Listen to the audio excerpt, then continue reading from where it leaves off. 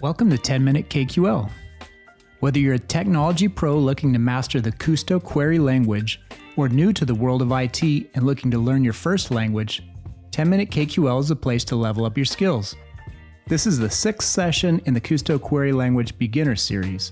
This series is intended to take you from a level with minimal technical experience to writing your first basic queries using the KQL language.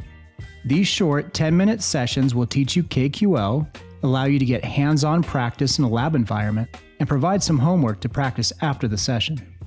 In the last session, we introduced has, contains, starts with, and ends with to help filter our queries.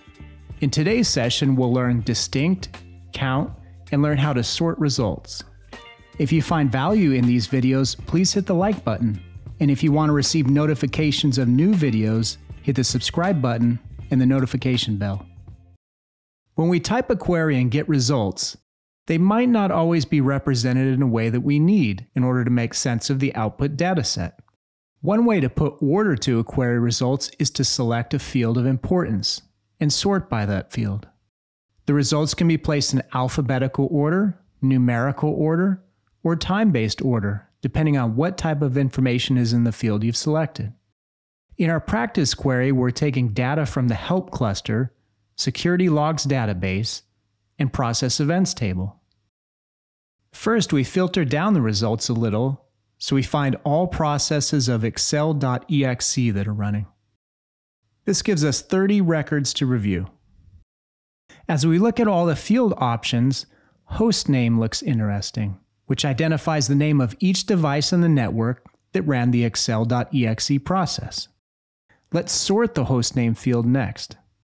When we sort by hostname and select ASC for ascending, we can see the records are now out of time order, but they're in alphanumeric order based on the field that we selected.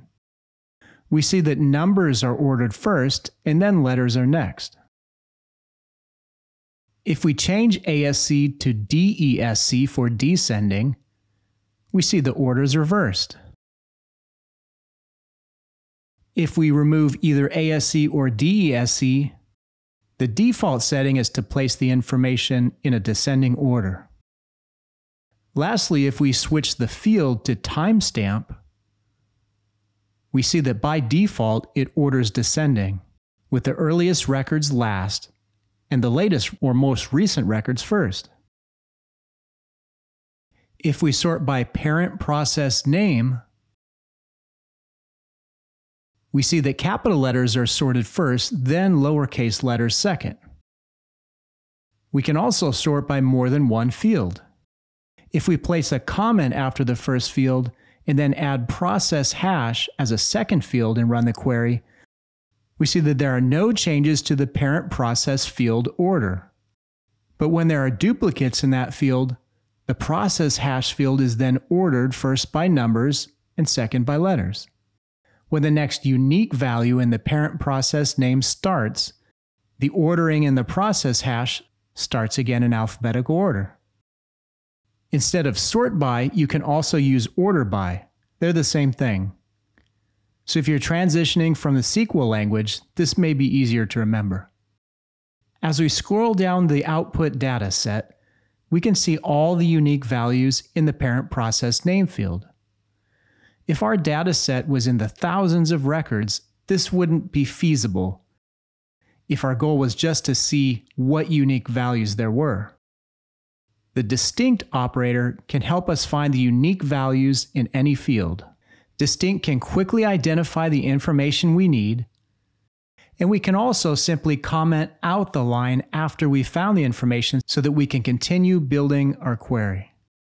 Just like sort by, where we added in a second field, we can do the same with distinct. When we add a second field to distinct, it only displays the records where both fields are unique. In this case, each process is unique, so all 30 records are displayed. If you use distinct on a field and get an error back, it may be because of the data type in the field. We'll dive more into data types and how to manipulate them later in the intermediate series. When looking at a new table for the first time, Both take and distinct can be used together to identify what type of information the table contains. In this example, let's take our first look at the security logs database and the employees table. Since we don't know exactly what's in the table, let's first take 10 records as a sample. We see the role field, and we see some duplicates. Let's identify all the unique roles in the company by using distinct. We can see there are 12 distinct roles. This may be useful in helping us to write our next query.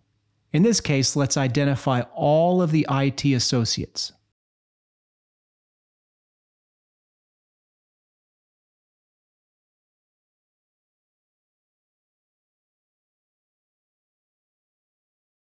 We see there are 143 IT associates in the company. Now let's sort the IT associates by name.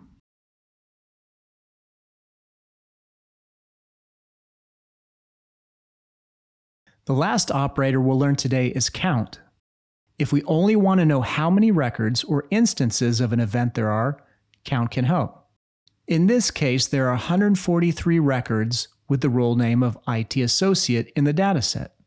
If this is the only question we needed to answer, we could have quickly gotten the information we needed by adding one more line in the count operator. Most of the datasets we've worked with so far have been pretty small in size, relatively speaking. Some datasets are very large and can be millions of records. In this case, if we're just starting out our filtering process, there may be too much information available to pull the results, and it can either take a long time or fail completely. Count is helpful in this case before running queries on a new dataset to get a sense of how much data is involved. As an example, let's take a look at a new dataset that shows information on taxi rides in New York City. If we simply place the dataset we're interested in on the first line and use count on the second line, it tells us the size of the dataset we're working with. We can then take a sample of the dataset and begin to write our query with many filters so it doesn't time out on the large amount of data available.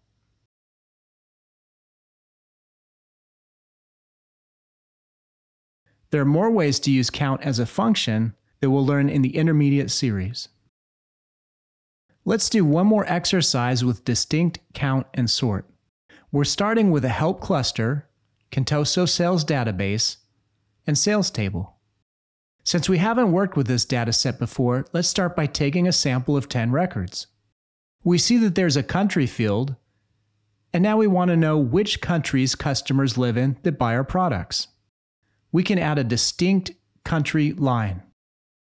Next, let's sort the countries and states alphabetically.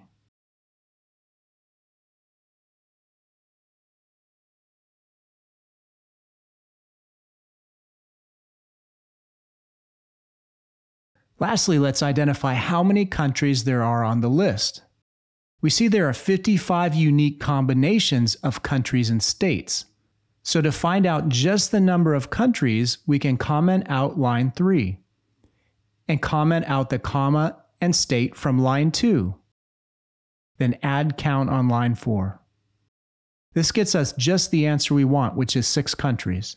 If we were going to save this query or use it longer than just to get this quick answer, we can clean it up by removing the commented out sections if we chose to. For this week's homework assignment, use the help cluster, security logs database, and employees table. Sort the table first by role, then second by name in alphabetical order from A to Z. Post your query in the comment section of this video to see if your query produces the correct answer. In the next video in the beginner series, we'll learn how to work with numbers, and we'll learn how to display only the fields that we're interested in using the project operator. We'll learn to reorder the fields and make our results show just the information we want to see.